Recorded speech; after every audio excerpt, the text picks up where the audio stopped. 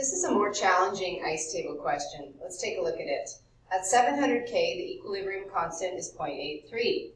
Suppose that you start, okay? So as soon as you see start, that's like initial, make yourself an ice table. So ICE, all right? With 1 mole of carbon monoxide and 1 mole of water in a 5-liter container. All right, I got to get to concentration, so moles over volume.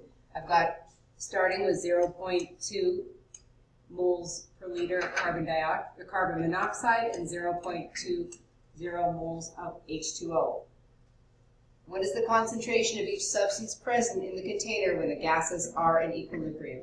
So this is all the information I know, except that we don't have any H2 or CO2 initially, so they're at 0. So now it's tricky because I'm not given a change. And since I'm not given a change, I'm going to look at my coefficients and I'm going to make x the change. And I'm going to, if the coefficient is 2, it will be 2x. If the coefficient is 3, it will be 3x. In this case, these coefficients are all 1. So it's minus x, because these are going to be consumed, and plus x because they're going to be formed, and plus x because it's formed. So now what I can do is I can deal with my equilibrium concentrations in terms of x. So I'm going to subtract here 0.2 minus x, 0.2 minus x. This becomes x and x.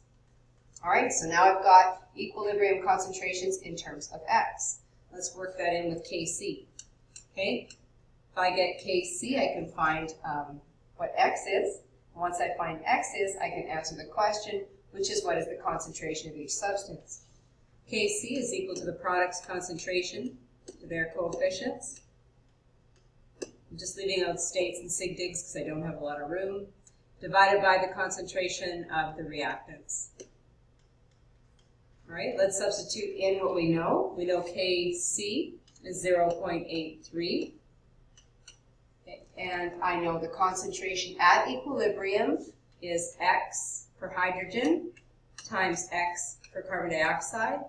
And I'm going to divide by the concentration of reactants, which is 0.2 minus x and 0.2 minus x.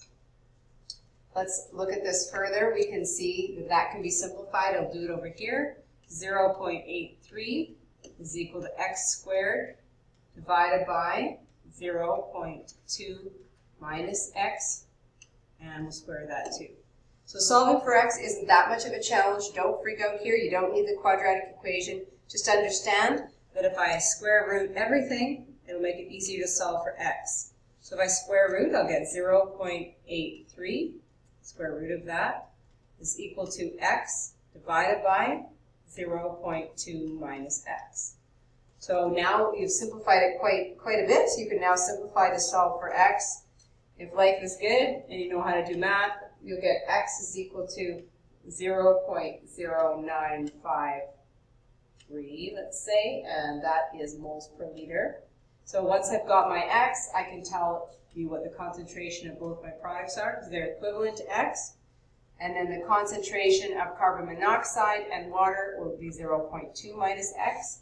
So 0.2 minus x is equal to approximately 0.10 moles per liter, which is the concentration of carbon monoxide and water. So you can solve using an ice table for equilibrium concentrations if all you are starting with are my reactant concentrations, and as long as I've got Kc, I can solve for it.